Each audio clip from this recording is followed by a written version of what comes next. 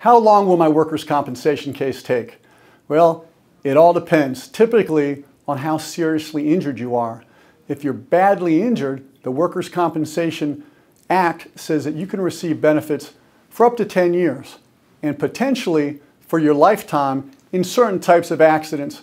Typically those are accidents where you lose 2 limbs or you have a brain injury that takes you out of the workplace. So the rule of thumb is that you can get benefits for up to 500 weeks, which is about 10 years in most cases.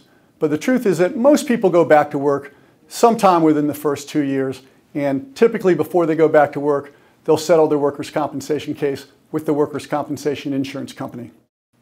Injured? Don't wait. Call 888-8888. Jeff McDonald and Associates.